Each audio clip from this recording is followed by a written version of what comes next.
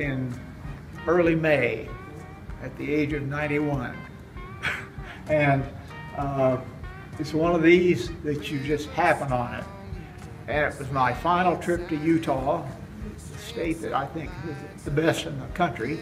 And my friend and I were driving along, and we saw irrigation going on, and it was freezing on trees and fences and so forth. This one was pretty far off the road, and there was a sign saying it was private property. So we finally found the old geezer that owned the place. He was really a neat guy. So he freely gave us permission to go down there and photograph.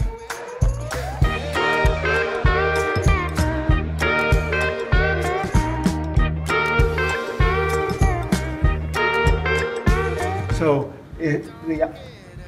the ice had coated the fence, and here was a yellow-headed blackbird taking a shower. So I really liked that one. And this was a very profitable drive. It's the prettiest drive in the country.